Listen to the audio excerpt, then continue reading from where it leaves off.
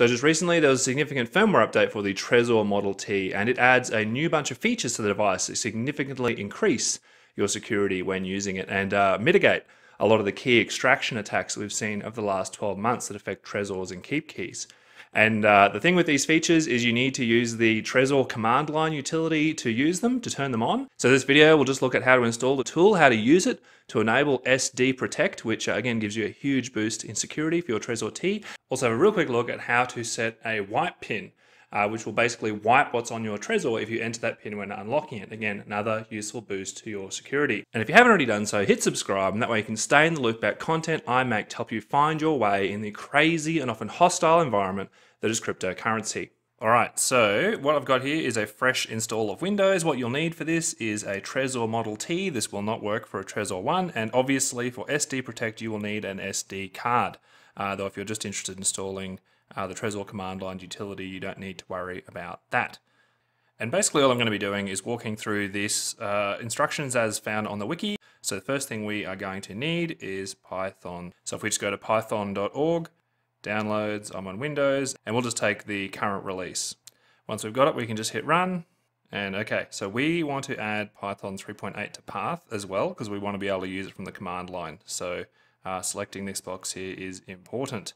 The installation will take a few minutes, so now's a good time to go and grab a coffee in your Bitcoin mug. And if you like that, I've got an affiliate link where you can buy one for yourself in the description. We do want to disable the max path limit, because we don't want to run into any issues, and there we go, Python is installed.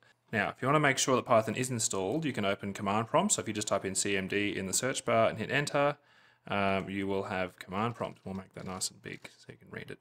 So if you just type in Python and hit enter, it'll actually show you the version of Python you're having, which is Python 3.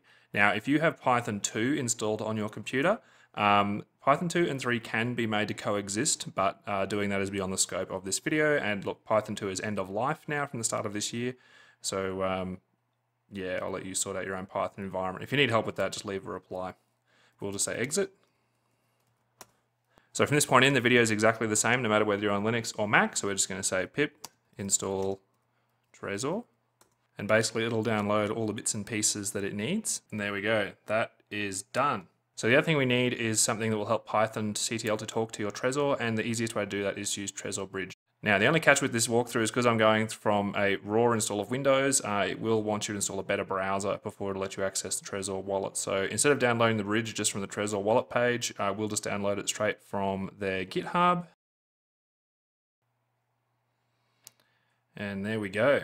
So now that we've got Trezor Bridge installed, we can actually find the Trezor. So if we look over here on the Trezor is currently locked. Now, a Trezor T will not even enable the data pins of the USB connection really until you've unlocked it. So if you type in TrezorCTL list with your Trezor T locked, it actually won't find anything at all. But if we unlock the Trezor, you'll hear it connect, and then we'll be able to find it in the TrezorCTL tool. Once the Trezor is connected, if we just say TrezorCTL list and hit enter, it'll actually show us the Trezor. Oh, that's a pretty exciting error. Let's try it again. There it is. So that's the Trezor that is connecting using Trezor Bridge. If you have libUSB installed, that might say something like WebUSB, but anyway, it doesn't actually matter how it's connecting. So we've got the Trezor, we can see it in TrezorCTL, and now it's time to turn on SD Protect. So we just want to say Trezor SD Protect enable.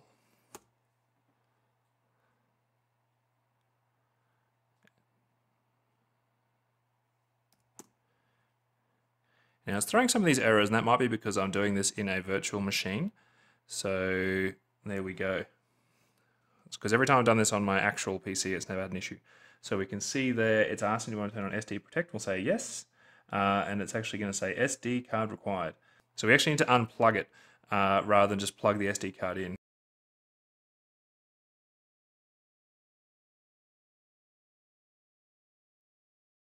Okay, here we go. So we're just going to say yes, we're going to turn SD Protect on. Now, I've deliberately put an SD card in that is incompatible with it at this point. So what we're going to do is we're going to say format because it will wipe the whole card. But again, if your SD card is formatted with FAT32, which for Windows at least needs to be 32 gigs or less, and has MBR as the partition table type, then your card will work fine. So we're just going to format this SD card, and yes, we don't want to wipe it, everything's going to get lost. And that will actually sit there for a while and format. It won't show you any kind of status message, it'll just look like it's frozen, but that's just normal. If you do have trouble getting it to work with your SD card, and after you've formatted it, your SD card won't work in Windows, I'll actually do a video in a few days' time that just looks at what you need to do to have an SD card that'll work fine on both. So what we'll do is we'll just say the pin, because it's done that now.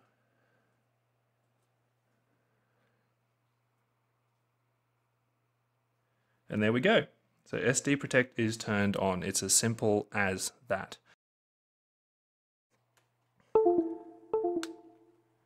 So now, with the Trezor, if we go to unlock the device, it actually just looks exactly the same. It unlocks just like normal. But if we take out the SD card and go to unlock it with it, sitting next to it, it will actually throw this error here, which says that SD Protect is enabled and we need it. So there you go. So we'll just pop that back in. But you will have to power cycle the device, because as you can see, if I just plug it in while it's running, the whole thing just freezes up. So we've got to unplug it, replug it, and then we're good to go.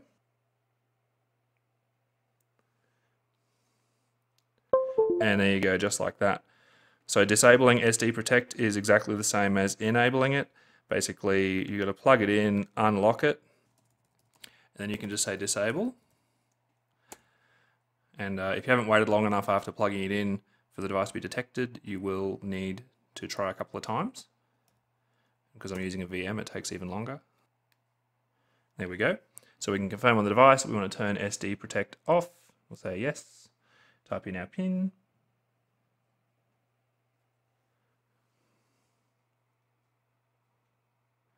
And there you go, device is back to normal. So we'll just turn it back on, because the only other thing I'll quickly show you is how to refresh it. So what refresh does is when you turn on SD Protect, it puts essentially some random data on an SD card. That means that you have to have that SD card to unlock the Trezor. Now, refreshing basically just reseeds that with some new random data, which means that if someone has gotten their hands on the sort of random data that you use to use SD Protect on your Trezor, this will essentially render that useless. There you go, and it'll ask you on the device. And there you go. In terms of what gets copied onto the SD card, there's actually nothing really exotic about it, in that if you just go onto the SD card, there'll be a folder called Trezor, there'll be the device, and then there'll be that salt file. So that salt file is basically the random data that your Trezor needs to be able to unlock the PIN when SD Protect is enabled. And you'll also notice that the folder that it lives in is unique to your Trezor T's device ID. And that means that you can use the same SD card to have SD Protect on multiple Trezor T's at the same time. And it won't have an issue with them conflicting with each other or anything like that. This also means that there's nothing stopping you, or anyone else for that matter, copying this folder from your SD card onto another one, which can then be used with your PIN to unlock your Trezor T. It also means that you can still keep using this SD card for other things as well, and it won't have a problem. Though you need to remember that while an attacker can't use this salt on its own without your PIN to unlock your Trezor, it is something you shouldn't just leave lying around, in that it's not as important as your seed phrase or passphrase or anything like that, but it is a part now of your PIN, basically. The other really useful setting in this firmware is the ability to set a wipe pin. And what that pin does is it will reset the device if you enter it in. So we will just say TrezorCTL set, and we want to set a wipe code. And what that'll do is it'll prompt us over on our Trezor to enter in a second pin that will be used to wipe the device. So we do want to confirm that. And so we have to enter our existing pin first. And then once we've done that, we can do our wipe pin. And just in case it isn't obvious, your wipe pin needs to be different from your existing pin. Then we re-enter the wipe code.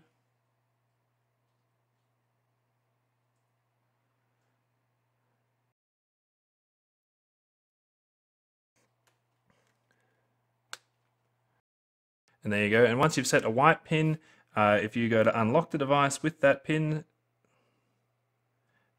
it will just wipe the whole thing, and it will tell you that has happened, so it won't be a mystery as to why nothing is there. So the device has now been basically reset and will need to be reinitialized with your seed. So there you go. This SD Protect feature on the Trezor is really powerful in that one of the issues with using a BIP39 passphrase is that if you stuff it up, if you forget your passphrase or have a typo, it can be really difficult to recover your funds. Whereas with SD Protect, what it means is if you lose the SD card that you've paired with your Trezor, if you forget your PIN or any of these things, you can still use the normal wipe process and then reinitialize your Trezor with your seed. Though it's really important to say that SD Protect is only useful if you don't just store the SD card in your Trezor T all the time. If it just lives in there permanently, you might as well not have it. Thanks for watching. I hope that was helpful. Hit like if you think that other people would find this video useful, and hit subscribe if you'd like to be kept in the loop about future content I make that helps people stay safe in the crypto space and to recover if they get into trouble. If you have any questions about this video or a topic that you'd like me to cover, just leave a reply.